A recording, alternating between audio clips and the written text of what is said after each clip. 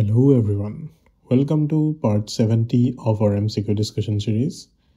In this video, we'll continue our medical nutrition management part of the syllabus.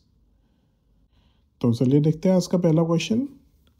Which of the following is a common limitation of using the 24-hour dietary recall method in dietary assessment? Option A, it doesn't capture long-term intake.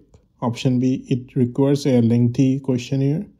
Option C, it is time consuming for the participants. Option D, it can be inaccurate due to misreporting or forgetting food consumed. इसका correct option होगा option D, it can be inaccurate due to misreporting or forgetting foods consumed. 24-hour recall method तो आप लोग जानते ही होंगे. Patient जो होता है, पेशेंट या फिर कोई भी इंडिविजुअल, वो लास्ट 24 आवर में क्या क्या फूड कंज्यूम किया है उसका रिकॉर्ड रखते हैं. मतलब आपको इन्फॉर्मेशन प्रोवाइड किया जाता है पेशेंट्स के द्वारा. तो उसका मेन लिमिटेशन यही है कि वो मिस रिपोर्ट कर सकता है, क्योंकि वो कंट्रोल पेशेंट के हाथ में ही होता है आपका, या फिर डाइटिशियन के हाथ में तो वो कंट्रोल नहीं होता है.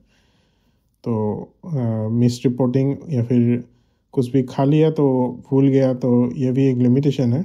यहाँ पे और भी लिमिटेशन मैंने मेंशन किया है. Information depends on the respondents memory. उसके अलावा ये अनसुइटेबल होता है for large scale study due to it's time literacy and economic constraint. तो चलिए देखते हैं आज का next question. Which of the following is a correct example of nutrition diagnosis related to obesity?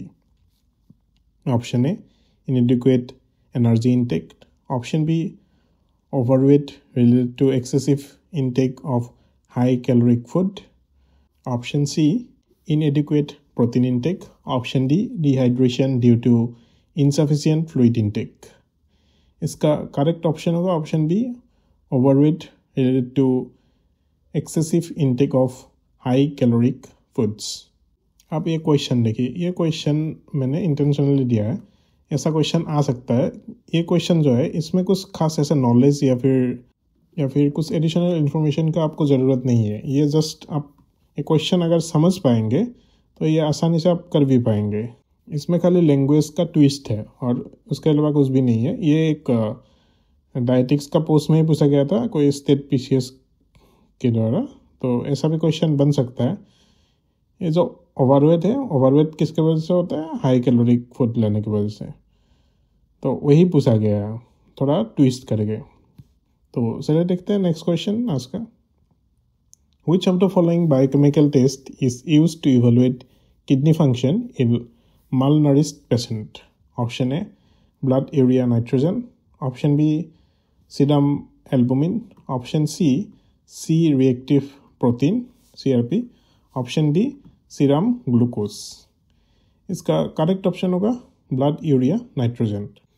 ये जो ब्लड यूरिया नाइट्रोजन होता है, it is used to clinically assess kidney function, protein metabolism and hydration status.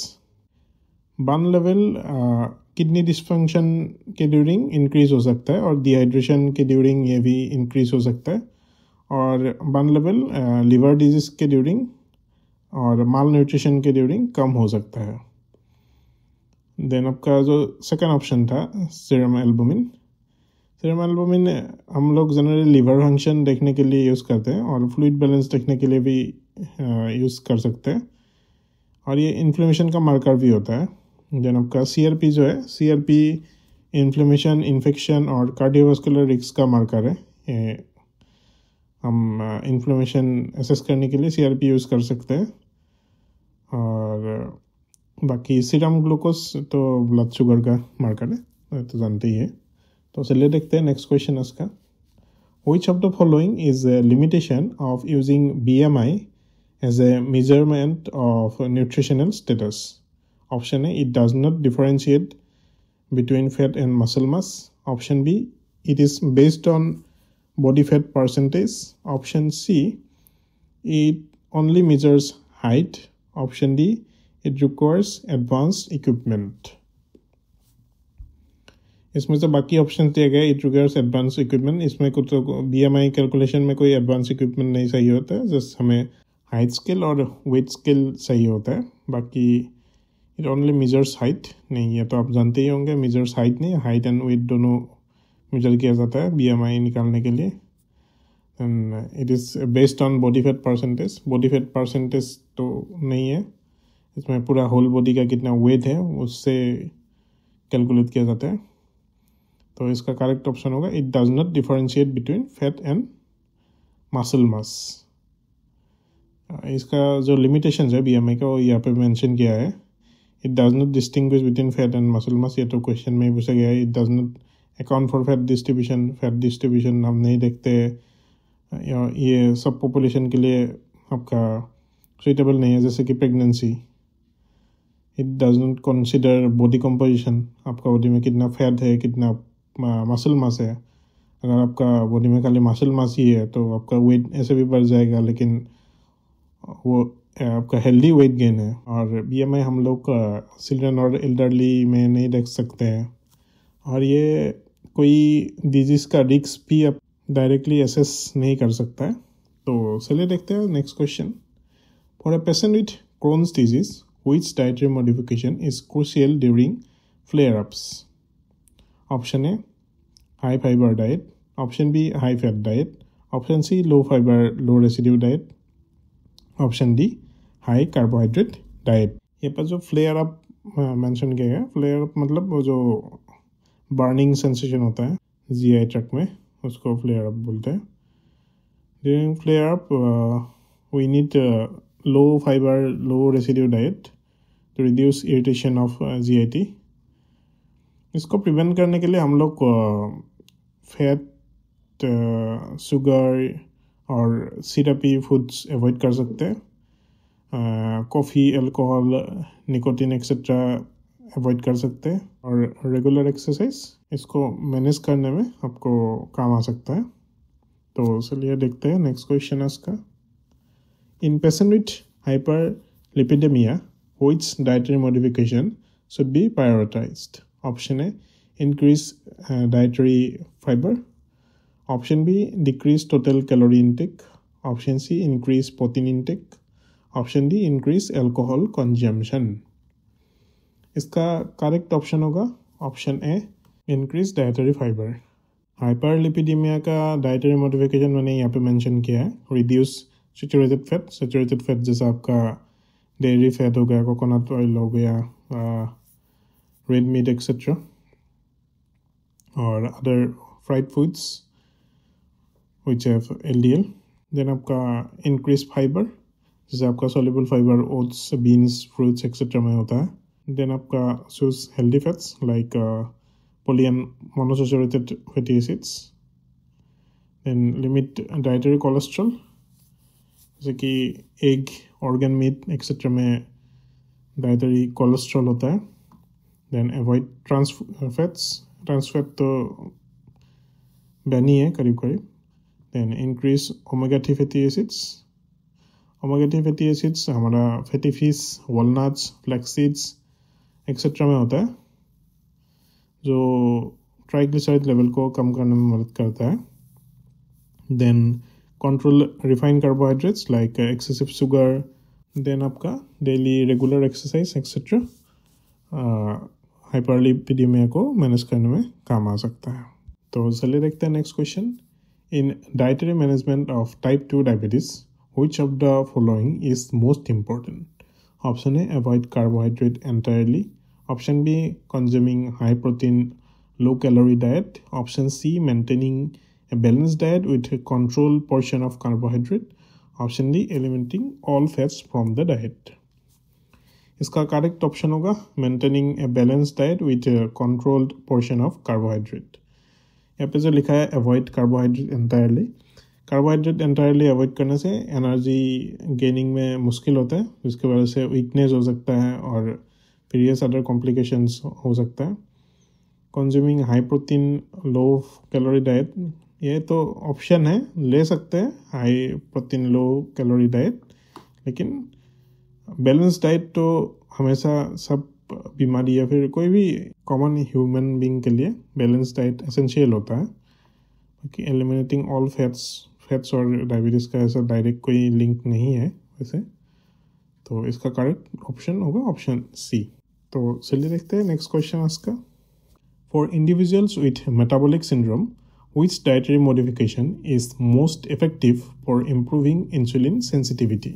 Option A, increase fat intake. Option B, low carbohydrate, high protein diet. Option C, high fiber, low glycemic index diet. Option D, low sodium, high protein diet.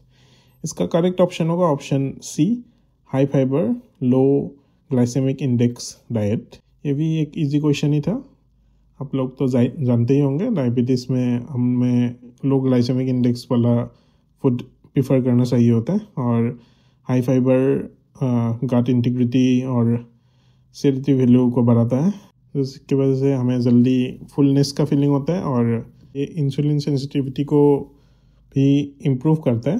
तो चलिए देखते हैं next question. In a patient with Parkinson's disease what dietary strategy can help manage symptoms? Option A, high protein, low carbohydrate diet. Option B, high antioxidant, low fat diet. Option C, low protein diet. Option D, high protein diet to avoid tremors. इसका correct option होगा option B, high antioxidant, low fat diet. Low fat diet जो होता है it can improve nutrient absorption in Parkinson disease, particularly for levodopa absorption. Levodopa एक Parkinson का drug होता है, मतलब पार्किंसन का मेडिसिन होता है। बाकी हाई फैट मील्स में delay gastric emptying and reduce the medication effectiveness.